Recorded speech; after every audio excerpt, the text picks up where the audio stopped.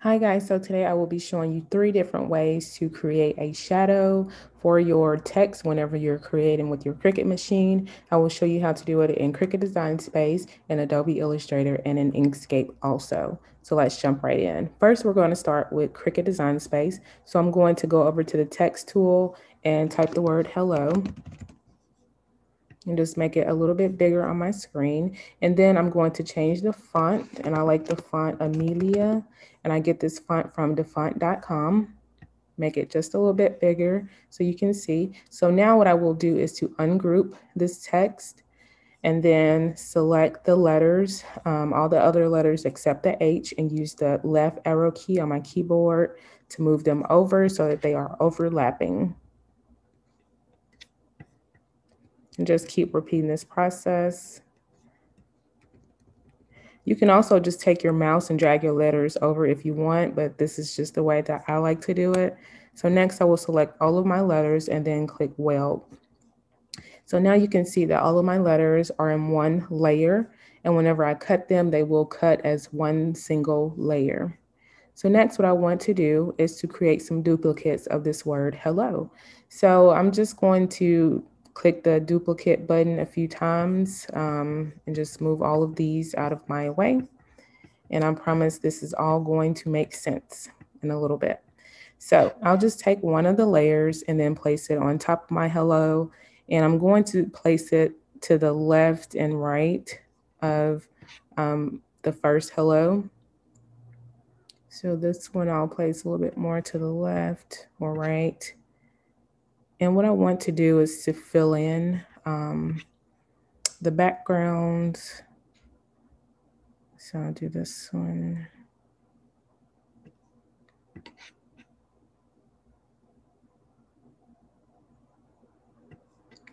And I'll take this bottom one and change the color to blue.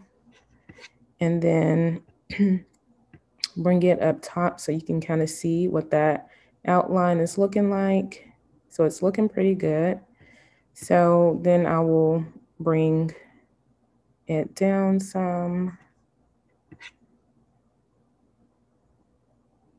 and try to fill in any holes that exist.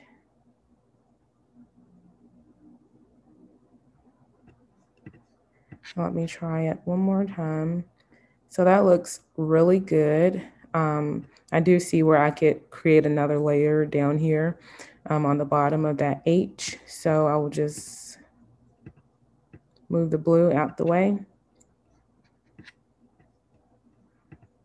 Make another duplicate and bring it down just a tad bit. See what this looks like.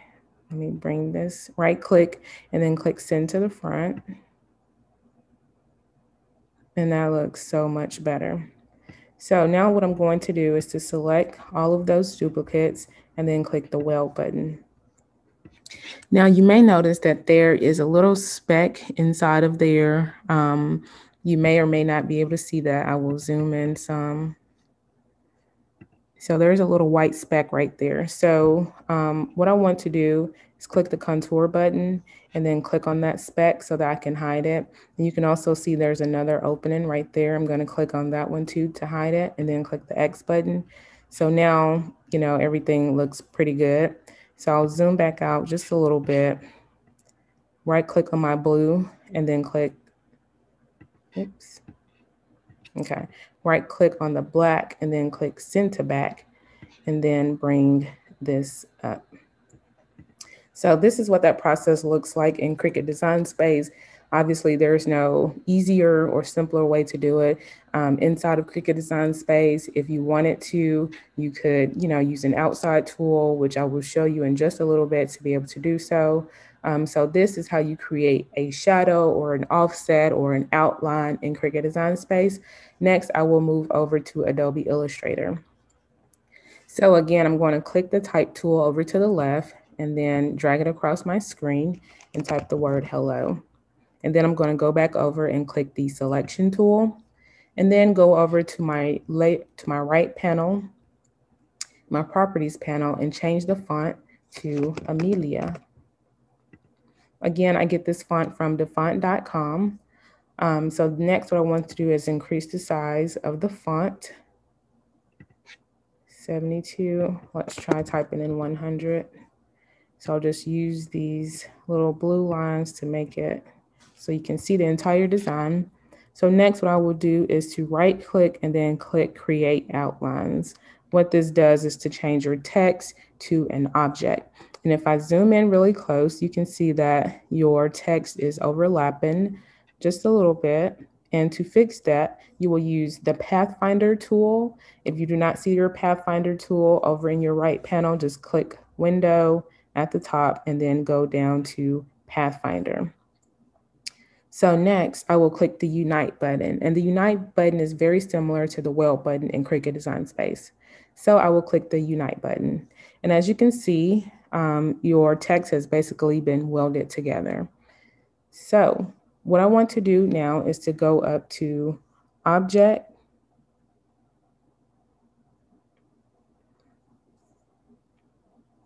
go down to Path, and then click Offset Path. And you can change how thick the offset is by changing this right here.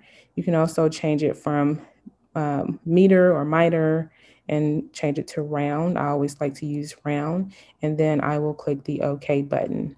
So right now you don't really know the difference between your offset and your actual text. So I will change the color to pink. And now you can see your offset in the background. Next, what I want to do is to click on my text, click the layers button, and then click the arrow to drop down. And then I just want to hide my text by clicking on the I button. And then I will select my entire offset and make sure that it does not need to be welded together. And it does not, because if it did, the Pathfinder tool will pop up. So then I will just go back over to the layers panel and turn on my text. And that is how you create an offset or an outline in Adobe Illustrator. So the last way that I will show you how to create outlines or shadows or offsets is in Inkscape. So first what you want to do is go over to the text tool, drag it across your canvas, and then type the word hello. And I will just zoom in some for you.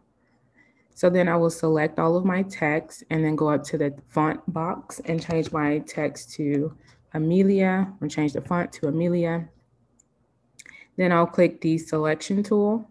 And then next what I want to do is to click the path button and then click object to path. And then I will click the path button again and then click combine. And I'll just zoom in a little bit more for you. So next, what you want to do is to click the path button and then click linked offset. And then what I'm going to do now is to just click the color pink down at the bottom. And then I'm going to go over to the right side and click on this enable snapping button. When I click it, it's going to turn it off. If you leave it on, it will affect the way that you're able to create your outline or your shadow. So just be sure to do that. Next, what you want to do, I'll just zoom in a little bit more, is to click this little diamond shape at the top and drag it up. The more you drag it up, the bigger your outline will get, or your shadow. And once it is where you want it, or once it's how you like it, what you would do then is to click the selection tool.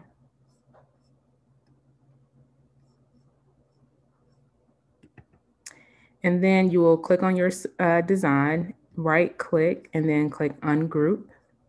So now your shadow is one layer and your text is one layer. So now just click my text and bring it down. Okay. And as you can see, there is a white hole that's left in my shadow. What I want to do now is to click on my shadow, go up to path, and then click object to path. Next, what I want to do is to go over and click this Edit Paths by Nodes button.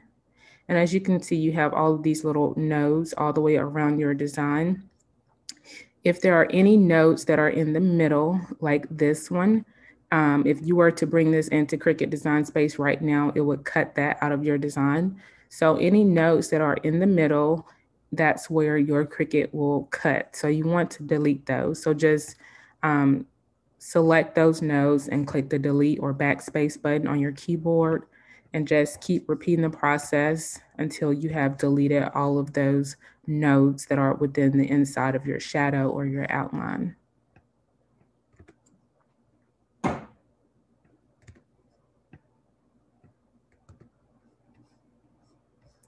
Okay, so once you have gotten rid of all of those nodes, you can zoom out just a little bit. And this is what your final shadow or outline looks like. So I will just bring my text on top of the shadow or outline, and that is the end result. And obviously you would go through the process of saving this design to your computer wherever you want it so that you can bring it into Cricut Design Space. Of all the 3 different ways that I've shown you how to create an outline, shadow, or offset, whichever you prefer to call it, I think that Adobe Illustrator is the easiest because it literally happens within like the click of 2 or 3 buttons. Obviously, there is a cost associated with Adobe Illustrator, and I know that some people, don't want to pay that cost. So I guess my second way or easiest way to create an offset or shadow would be to do it in Inkscape. And lastly, I would use Cricut Design Space. Again, if you don't feel comfortable using Inkscape or Illustrator, obviously you could create your shadows in Cricut Design Space. So I hope that this tutorial has been helpful for you all. If you have any comments, please leave them down below. Don't forget to like this video and subscribe to my channel. Thanks for watching.